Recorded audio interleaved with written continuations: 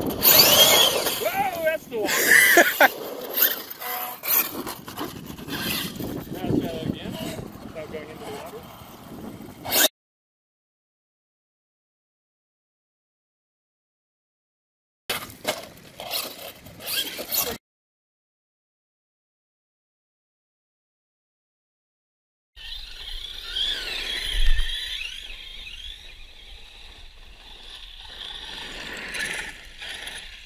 Hey, what's up, y'all? Gary with Thick Skinned RC, back to talk about the Yeti XL.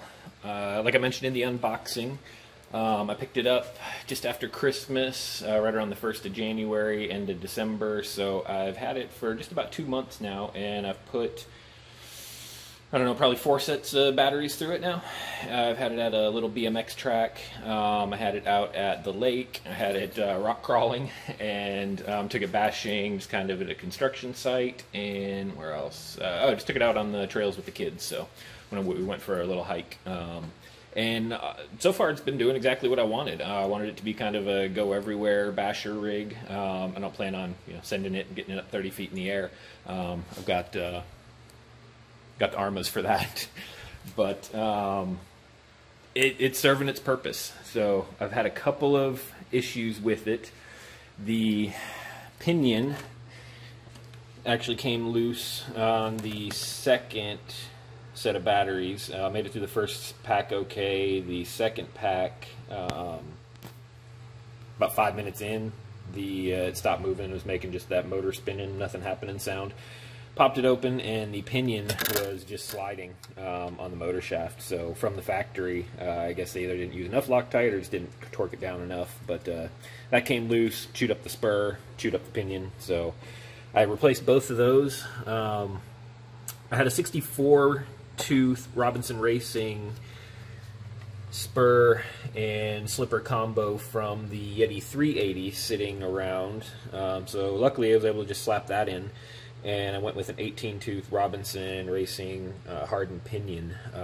To get the spur gear working, I did have to clearance the back of this plate a little, or this plate here on the back of the spur a little bit, and add a washer onto the front to get a little bit more tension on it so it wouldn't slip. But after doing that, it held up just fine to the last two sets of packs I put through it, and I beat on it pretty good. Took it out with Vinny's X-Max, and we had some fun out at the lake with that, and definitely beat on it a bit, and that slipper just fine. Haven't had any problems with the electronics. I mean, it's Castle stuff, and it's a big motor for what's a big but relatively light rig. I mean, the Yeti XL is not much smaller than the X-Max. It's a little bit narrower, definitely got smaller wheels, but all in all, when you put it next to the X-Max, it doesn't look tiny, that's for sure. So can't really go wrong with Castle electronics. It's been doing what it should. So the Tactic servo, even while I hate Tactic servos, it hasn't failed on me yet. It's definitely slow, it's definitely weak, and it'll definitely be getting replaced. But for now, it's been doing all right. So the body hasn't held up quite as good as I would have liked. It's got broke there, and same spot on this side. But aside from that, it doesn't have much more damage. These here from sliding backwards, probably on gravel at the construction site, so not too bad about that. These little flappy dealies, while they look cool, they end up just basically moving all over the place and looking dumb, because then you're driving around with this little flappy dealie flapping in the wind. So I don't know, I might pull those off here. We'll see. Not too concerned about it right now. But tires were performing. I haven't taken this through much water or mud, but for relatively loose surfaces, they did pretty good. They handled the moderate air that I put it through just fine. Handled the little whoop-de-whoops at the BMX track just fine. So I'm digging it so far.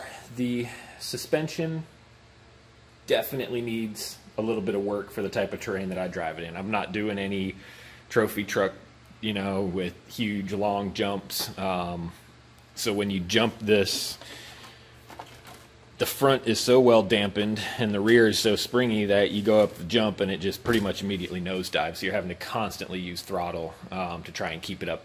And depending on how fast you're going, that's not always enough. So suspension's definitely going to get some work. I don't know if just different springs or heavier fluid in the back. One of the two, I'll figure that out and see, but that's absolutely going to get some work done. The Axial system, with all the power that it has, this thing does tend to just three-wheel like constantly when you get on the throttle. So not my favorite thing to do with a basher, you know, practice throttle control, but you got to do what you got to do. So to help with that, I went ahead and ordered the HR rear sway bar. So I'm hoping that should help keep it from torque twisting quite as much in three-wheeling. But I doubt it'll eliminate it, but hopefully it should help and keep it a bit more controllable so I can still mash the throttle when I have traction and not worry about it, you know, just backflipping. So great bargain, especially now that Tower and I think a couple other places had it listed for $570 as of sometime in January. Last time I was looking, end of January, beginning of February, they dropped the price to like $550 or $570. So definitely a good bang for the buck. You know, comes in a little bit cheaper than the new style trucks that Losi and Traxxas have coming out like this. Hopefully they've fixed some of the design flaws. Theirs might be a bit tougher. Only time will tell. So,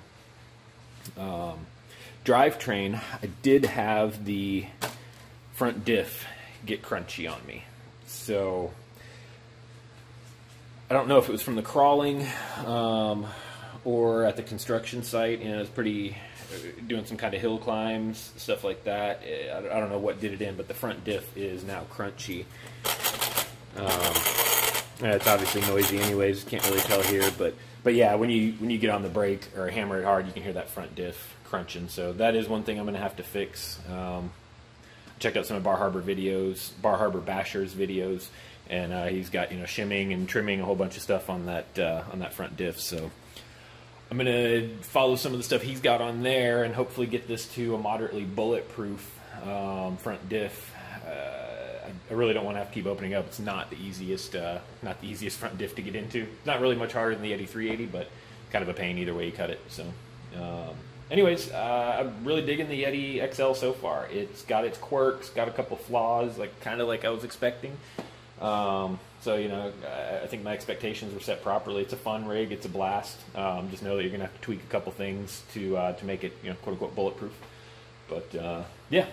So I appreciate y'all watching. Remember to hit that like and subscribe if you haven't, and check us out on Instagram and Facebook if you got the time. And I hope y'all enjoyed. Have a good one.